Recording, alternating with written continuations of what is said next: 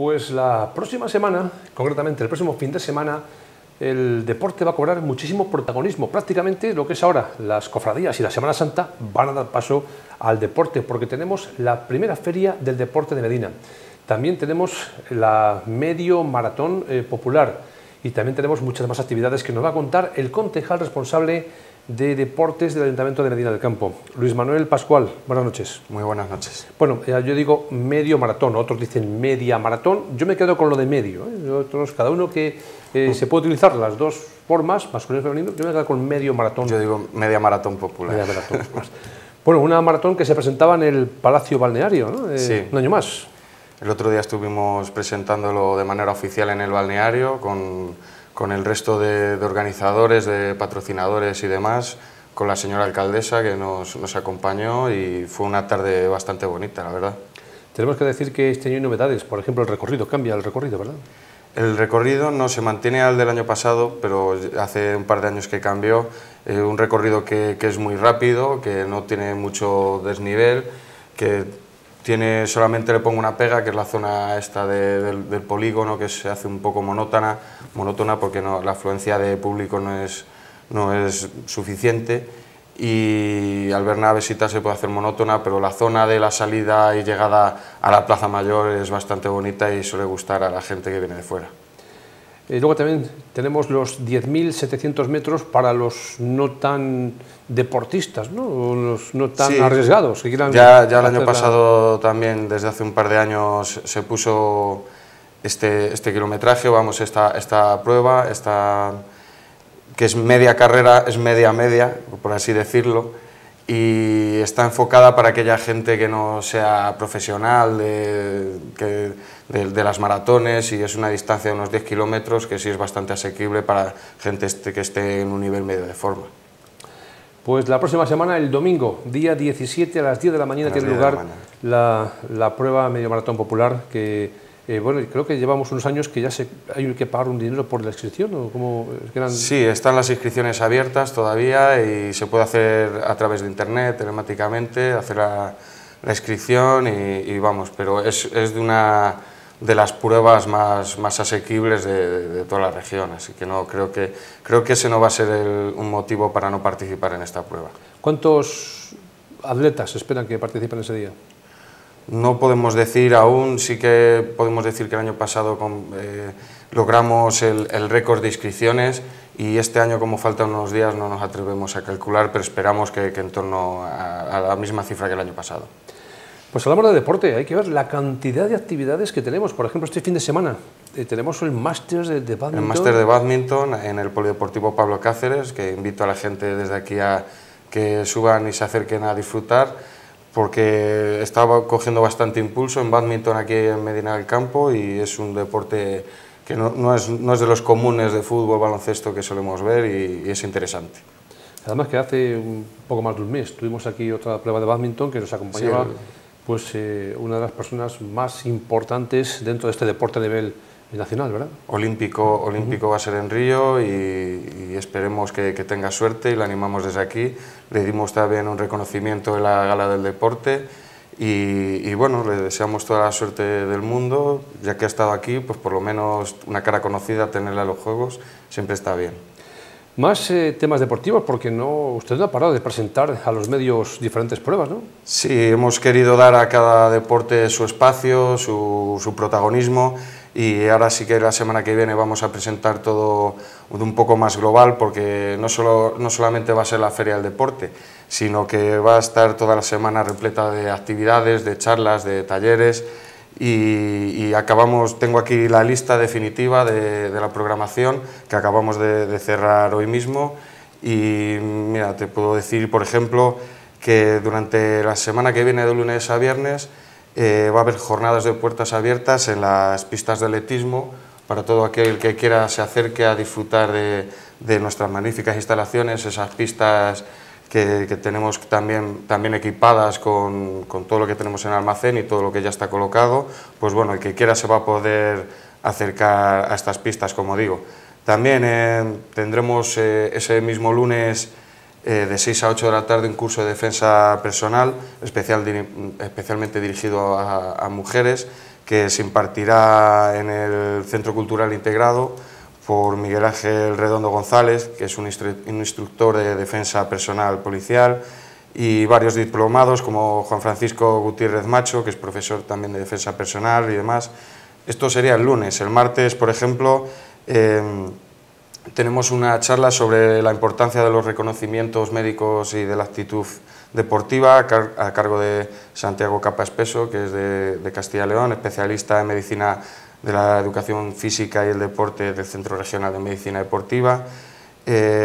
También tendremos el miércoles una jornada, un taller de estiramientos deportivos para recalcar la importancia que tienen los estiramientos en el mundo del deporte. Esto lo dará un fisioterapeuta del Rugby Valladolid. Y también, mira, se me había olvidado, este mismo lunes, porque cambiamos de fecha, en un principio era el miércoles, tendremos una charla sobre el deporte federado y olímpico, que la impartirá Daniel Bravo Prado, el presidente de la Federación de Esgrima de Castilla y León, y bueno, otras muchas más actividades, como una mesa redonda y de debate que se ha denominado Pasado, Presente y Futuro del balonmano en Medina del Campo. Se quiere debatir y tener una perspectiva de lo que fue el balonmano en Medina, de lo que es hoy y lo que puede ser en un futuro. Hoy, lamentablemente, solamente lo tenemos en las escuelas deportivas que hemos introducido este año, pero esperemos que se pueda potenciar en un futuro. Y también el viernes tendremos una charla sobre la marcha nórdica, que es una modalidad de marcha con bastón que está muy de moda, sobre todo en Palencia, que ha tenido varias marchas. Luego, esta gente vendrá también los días de la feria a realizar una ruta y una introducción a todo aquel que lo desee. Es un deporte que recomiendo potencialmente, sobre todo a aquella gente que tiene cierto tipo de lesiones, que ya no puede practicar un deporte de mayor impacto, que está recomendado desde niños hasta ancianos, que es andar a un ritmo un poco más alto, moviendo el bastón y ejercita el tren inferior, el superior, y es bastante completo y muy recomendable. Luego, como presentamos el otro día, tenemos la velada de kickboxing el viernes 15 a las 9 en la carpa de la Plaza Mayor, en la misma feria, donde habrá 6 combates, 5 amateur, 1 neono profesional. Participará gente de Medina, gente de Asturias, de la región, habrá uno femenino. Y luego, pues, durante la feria en esta carpa, pues, en las inmediaciones colocaremos un rocódromo, tiro con arco, habrá asociaciones que pondrán stands donde puedan participar todo aquel que lo desee, monitores invitando a los niños a que hagan diferentes juegos, diferentes comercios como Cronos y Atmósfera Sport, donde llevarán sus ofertas al mismo centro de la plaza. Esto es un ejemplo más o menos de lo que vamos a tener durante toda la semana que viene, y que cerrará, como bien decías antes, con la media maratón, que habrá un dispositivo, un camión donde se entregarán los trofeos con sonido. Creo que va a estar bastante interesante y que va a haber un grandísimo ambiente. Oye, ¿el presupuesto para todo esto cuánto asciende? Esta Feria del Deporte, esta Semana del Deporte, prácticamente es una Semana del Deporte, y la prueba deportiva de la medio maratón. Teníamos un presupuesto inicial de unos 10.000 euros y creo que prevemos no llegar a gastarlos enteros y destinarlo a otras cosas, porque hemos trabajado con diferentes asociaciones que nos han aportado mucho de forma gratuita, han colaborado mucho, también patrocinadores, y la gente se está implicando y creemos que no va a ser necesario gastar el presupuesto y, como digo, poder dedicarlo a otras cosas también importantes como promoción deportiva en institutos o de diferente ámbito. Yo tengo una pregunta porque me llama la atención. Una carpa que es grande, tiene sus metros cuadrados, pero yo no sé, si vamos a poner un ring y sillas, y luego están los expositores con sus casetas, yo no sé dónde va a poder entrar la gente al combate de kickboxing, ¿no? Ahora mismo la gente va a poder ver en la Feria Cofrade una distribución de stands que luego va a ser diferente, porque ahora mismo en la Feria Cofrade va a haber una zona central con stands, y esos stands o casetas las vamos a desalojar, las vamos a quitar y vamos a dejar ese espacio central para que se hagan exhibiciones. Pues, por ejemplo, el bodycam va a hacer una exhibición de fuerza con pesos y bolas de granito y demás. Mi body Medina va a hacer otra exhibición de electroestimulación, ejercicios con electroestimulación y demás. Y en esa zona tenemos pensado poner el ring y a ambos lados las sillas, va a haber sillas, y la gente que llega al final pues le tocará ver la velada de pie. Se esperan, comentabais, unas 500, 600 personas, ¿no? Esperamos que sí, que aproximadamente unas 500 personas a esta velada de kickboxing. Ya están vendiendo las entradas en el gimnasio Bodycam, por ejemplo, están vendiendo entradas, y me ha llegado a mis oídos que se han vendido bastantes ya, anticipadas. Así que en la oficina de deportes del Servicio Municipal de Deportes también tendremos algunas, donde la gente las podrá adquirir por un precio de 5 euros, que es un precio más que modesto, y que en comparación con otras veladas que se han hecho a Iscar, que son de 15 euros, pues creo que es bastante competitivo. Oye, empezamos a ver ya esos rayos de sol y uno ya empieza a pensar en las piscinas de verano. ¿Cómo tenemos el tema de las piscinas, los abonos? ¿Ya estáis pensando el precio, ponerlos a la venta? Los abonos, estamos haciendo una revisión de abonos, a ver cómo podemos retocar algún precio. Estamos barajándolo, pero vamos, sí, ya estamos con la mente puesta en ello, y con la posibilidad de que este año se pueda reservar y hacer las inscripciones a través de internet, para dar facilidad a aquellas personas que no tengan que desplazarse, y que solamente con la impresión, hacer el pago por internet, con la impresión de los datos y tal, llevarlo a la oficina, que este año lo tenemos centralizada, como todo el mundo sabe, en el Ayuntamiento, y queremos facilitar y ayudar a la gente a que estos trámites se hagan lo más rápidamente posible y de una manera más sencilla. ¿Va a haber algún tipo de actuación, tanto en los vasos de las piscinas, de Barrientos o de Pablo Cáceres? En las piscinas de Pablo Cáceres, mantenimiento, y como todos los años, y en las piscinas de Barrientos, pues el vaso pequeño, por ejemplo, se va a modificar por completo. Vamos a instalar, o pretendemos instalar, muchísimas más zonas de sombra, ya que era una queja de los vecinos de la zona y de los usuarios de esa piscina, que había pocas zonas de sombra. Es una piscina nueva, que los árboles también tardan en crecer y en coger ese cuerpo para dar sombra, pero vamos, los subsanaremos con sombrillas, y como digo, pues cambiaremos también la zona del vaso pequeño, porque era bastante peligrosa para los niños. Lo vamos a poner a nivel, como la normativa lo exige, y creo que va a quedar bastante bien, y la gente va a estar bastante contenta. Siempre va a haber cosas en las que trabajar, pero para eso estamos. Las pistas de pádel, había una inquietud por parte del concejal, ¿no?, para cubrir las pistas, para si llueve, ¿no?, que los usuarios puedan practicar pádel. El otro día sé que tengo el conocimiento de que había un gran malestar por los usuarios de las pistas, porque obviamente cuando llueve, hasta las que están cubiertas entra el agua, porque en su día se hizo mal. Eso es así, es una obviedad, y hay que sustituirlas o buscar una solución, y estamos manejando presupuestos, porque los que hemos manejado hasta ahora son bastante caros.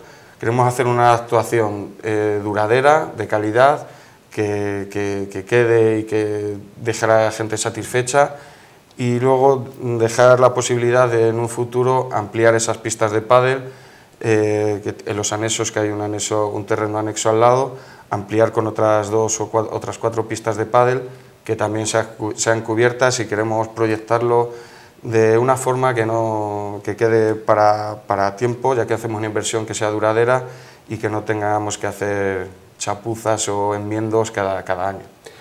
El otro día, en la gala del deporte, precisamente hubo una queja por parte de uno de los ganadores, que se llevaba un premio, ¿no?, hablando del tema económico, de las subvenciones a los grupos deportivos. Sí, ¿Ese tema cómo está? ¿Ya se ha subsanado? Esperamos que esta semana, en pocos días, ya se ingrese de manera efectiva las subvenciones a los clubes, que sabemos de su malestar, y estamos trabajando en este sentido para limar detalles y cambiar bastantes requisitos que están ahora, los requisitos que se pide para las subvenciones, para adecuarlo, para que sea más fácil para todos, tanto para el Ayuntamiento como Administración, como para los clubs para solicitarlo. Ya trabajamos en ese sentido a la hora de centralizar el Servicio Municipal de Deportes en el Ayuntamiento, porque ahora físicamente están puerta con puerta con los servicios de tesorería e intervención para coordinarse, y creo que este ya ha sido un paso para que el año que viene las subvenciones del 2016 se cobren bastante antes. O sea que hay que tranquilizar a las asociaciones deportivas, sí, ¿no? Que van sí. a cobrar pronto ya. Que sepan que sabemos que era tardío el pago, que se estaba haciendo mal, porque es así, y esperamos que para el año que viene mejoren en un 80%. Pues Luis Manuel Pascual es el concejal responsable de deportes, entre otras áreas, ¿no? De cementerios. Servicios especializados también. Cementerios, ¿no? Cementerios, mercadillo dominical, sí. ¿Qué tal el mercadillo? ¿Qué tal? Bien, bien, muy contentos, a punto de lanzar la nueva ordenanza para que se apruebe en pleno, con una recaudación de la deuda bastante importante, ya casi subsanada la del año anterior, y trabajando con mucha ilusión y para conseguir un mercado que deje contentos a comerciantes y a la gente de Medina y de fuera que quiera venir a comprar. Pues muchísimas gracias, suerte para esa prueba el domingo día 17, 10 de la mañana, medio maratón popular.